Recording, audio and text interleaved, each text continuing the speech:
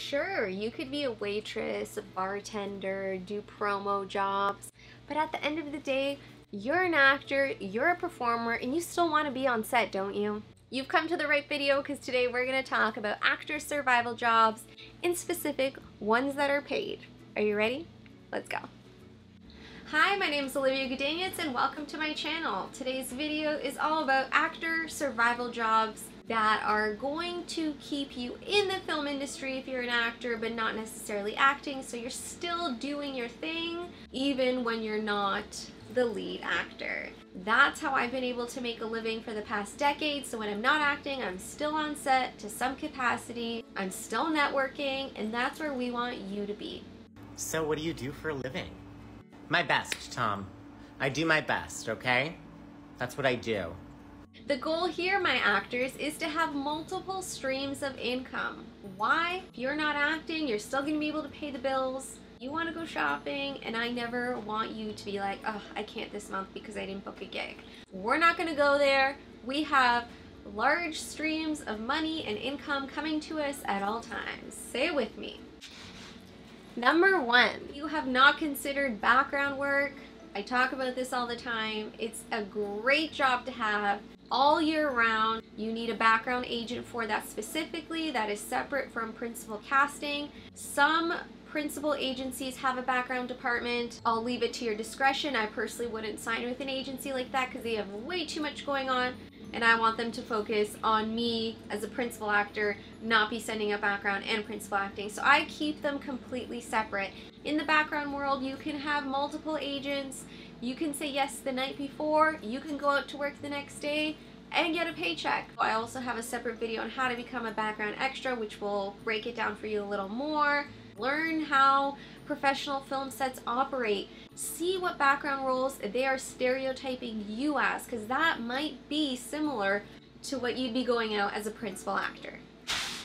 Number two, it's called standing in. Essentially, that is when you are similar proportions of height, hair color, physical aspects to one of the lead actors, and they need stand-ins on set, especially the camera department, to work out the scenes with them. Let's say I'm the lead actress, I come in, I sit down on this lovely sofa, I pretend to be talking to my love interest here, Diego. I lean over like this, I grab this pillow and I hold it like this, and then I get up and leave. What a stand-in does is when the lead actress goes to hair and makeup and to get ready, the stand-in does those actions for the camera team, so the camera team can sort of practice what's happening. The lighting can be adjusted, so if I'm gonna lean in, they'll need a light over here because otherwise there's nothing here, it'll be dark. That's what a stand-in does. They usually have more of a commitment on set, so you'll be out there for a month, 2 months. I've done gigs where they've lasted years. So it all depends how available and accessible you want to be to that production. You have to have a stand-in resume to get in. You can ask your background agent how to do that, or I can make a separate video on that, so let me know. But I have to preface that you do need to be a union actor. It's just they want people with experience. They don't want to be, you know, have people that are totally green, which means new to the industry, taking on a higher role. If you want to become a stand-in, start doing background work, ask around, tell your background agent you're interested in that, and then see where it takes you.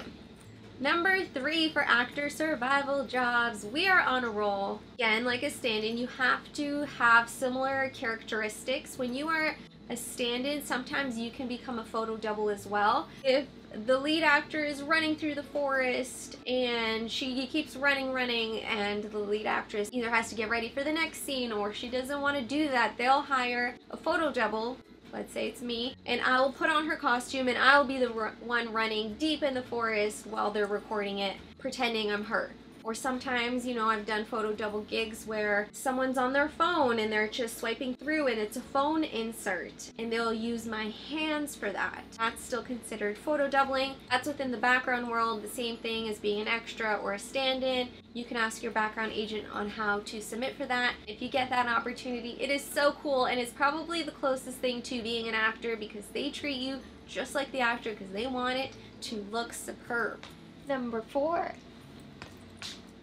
I'm just gonna stick to the background world because I've gotten a lot of income through that way. If you become known in the industry and you kind of start networking with the background casting directors, you can either become a background casting associate, so you can be signing people in, other background performers when you're coming on shows, or become a child wrangler. The more you learn about the industry, you will see little opportunities pop up. You're on set, you may not be acting, but you are there, and people will ask, hey, are you an actor?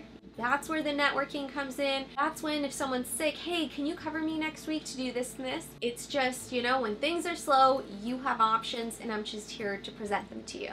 Another great gig to have is to be a reader for principal casting directors when they have their auditions. And they want you to sign on for, like, let's say minimum 6 months or 1 year. But if you're in one of those phases in your life where you're like, oh, I don't know why I'm not booking, I wonder what's missing, maybe I just want a break from acting. If you see one of these postings, which I usually see on Facebook through casting directors, so make sure you're networking, either adding them, or if they have workshops or Facebook groups, like it. They could be posting anywhere, so first of all, you have to be aware of who the casting directors are in your city, and if you don't know who those are, that's your homework for the day.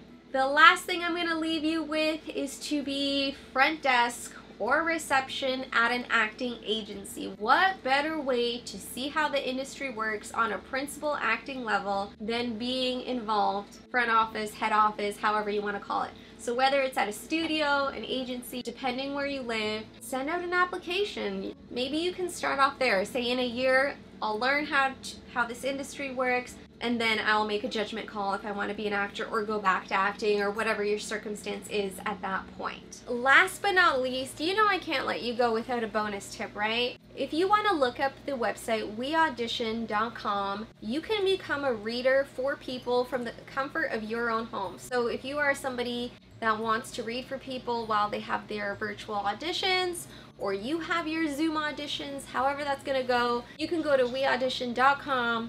You can set your rates. It's worth looking into. If you're still confused, still need help, check out my new actors workbook, get on a one-on-one call with me. You can reach me at oliviagmedia.com. I host calls every Saturday. I'm your girl. I'm here to answer that. Thank you so much for being here.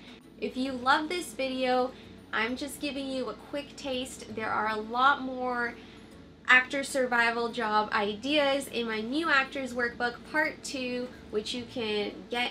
I'll leave a link in the description box and also down below.